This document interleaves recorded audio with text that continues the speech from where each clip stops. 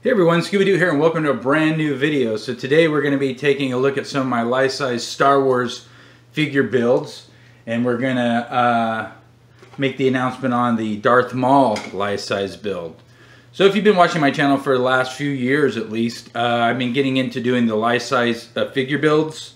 And here obviously we have Fett, and I have a Jedha patrol officer, and of course Kylo Ren. And then I also have a bunch of other ones in the Star Wars room, which we'll just go ahead, we'll just take a look at them really quickly, just because I'm showing you my life-size figures. Over here now, the life-size Luke, that one's almost finished, I just have to weather it. And of course there's the Yoda that we were working on as well. And then over here we have a Jawa, and then we have a Darth Vader and an R2-D2, and we also have BB-8 as well. And in doing all these different life-size figures, there's different types of costs that are involved in making them. Get that back on there. So I'd probably say my most expensive one was the Fett. That one I got a lot of different parts from a lot of places, and it's a really good it's a really good outfit. It's a really good build. And that's another thing regarding doing the life-size figures. If I was in shape, I could actually wear any one of these costumes. I could just take them off and put them right on. Again, the armor from the Fett, I got some of it from the dented helmet. That's a real leather ammo belt or pouch, and his gauntlets, and he has a jetpack that lights up. Same thing with the Stormtrooper. That's a Shepperton armor set, and then I did all of the painting on it. But again, all that can be taken off and can be worn, which is kind of cool. So that one was somewhat expensive, and I think probably my cheapest one so far has been the Kylo. Between the Kylo and the Darth Vader, actually. That was the least expensive. I think those are around $400 to $500 for the builds. So what I wanted to do is I wanted to try to, because I have the new Mandalorian Hot Toys figure coming this week, so look for a review on that. But that one, because the Hot Toys is kind of getting expensive now, well, they've always been expensive, but even getting more expensive. By the time I pay for the shipping and the tax and everything else, it almost comes to $300. That's for a 1/6 scale figure. Now, they're really nice figures, but $300 is starting to get a little bit expensive. So what I wanted to challenge myself with is to build a life-size figure for $300 or less, but still have it look really good. So that's what we are going to be doing. We're going to be doing a Darth Maul.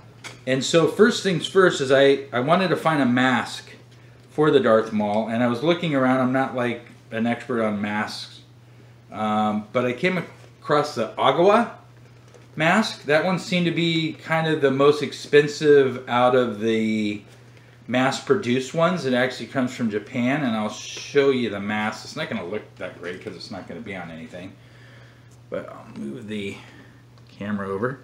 This is the mask here. I did try to put it on myself, and it is really snug. Now I'm a big adult. I'm 6'2". It was really tight, which actually I think you kind of want that in this type of mask. And one thing I liked about this mask opposed to the other ones, even though he doesn't really have like a bloodshot eyes, just to me that looked much more menacing that way. And some of the other masks are kind of more yellow, which I know he had that in his eyes, but it's like too much. And I also like how they did the paint applications on the nose. The horns look really nice. And also too, it only goes around the head. I've seen other ones that actually have a neck piece that actually goes down to part of your shoulders, which I could imagine those are probably a real pain to wear, especially if you're claustrophobic, because it would be a really tight fit. So I got this one here actually on Amazon, and on eBay they run with shipping between like, I don't know, $80, $90 up to like $150, and most of these come from Japan. fact, this one you can see here because it's all in Japanese writing. And it says made in Japan. So this one here I actually found on Amazon. It was the only one that they had on Amazon from this particular vendor. I didn't know that when I ordered it. It just showed that it was out of stock as soon as I ordered it. This was only $45, and that was with the shipping, and I got it in 3 days. Where the ones on eBay, again, they're between $80, $90 all the way up to almost $200, and those you have to wait like a month to get. So I was really happy to find this. And so I decided I wanted to show you the mask because I have not seen any reviews on this particular style of mask at all on YouTube. So again, really cool mask. And again, what we're going to try to do is we're going to try to do all this for under $300. So we'll be doing some other videos regarding the build. I could tell you the mannequins that I use already, they're with shipping, they're like $79. They're like the cheapest ones that you can get, but actually the coolest ones for doing modifications. And then we have the outfit. Actually, I already ordered that, but that's going to be like a month before I get it because that I did have to order from China. Same with the boots. But we will do other videos. And just to take a quick look, what I'm going to do is I'm actually going to pause the camera and I'm going to see if I can put this mask onto my Kylo Ren since he has a hood already, and we'll see how that looks, and then we'll wrap up this video. Alright, so we put the mask on him. He looks really good. However, I am aware that the particular mannequin that I used for the Kylo Ren is an egg shape. No, egghead. That's it. It's an egghead mannequin, which the head for it is kind of big, so it is stretching out his face, so that's why he looks a little bit odd. But it still looks really good, and I can see, because I've actually tried the mask on the mannequin style that I'm going to be using, because it's the same one I used for my Stormtrooper. That one fits much better. It has a tighter jawline and a kind of a longer jaw, so it's not going to have his face stretched out as much. I'll still go ahead and show you the mask up close, but again, this is the mannequin that is on is kind of stretching out his face a little bit, so he's going to look, you know, his teeth are showing a lot more.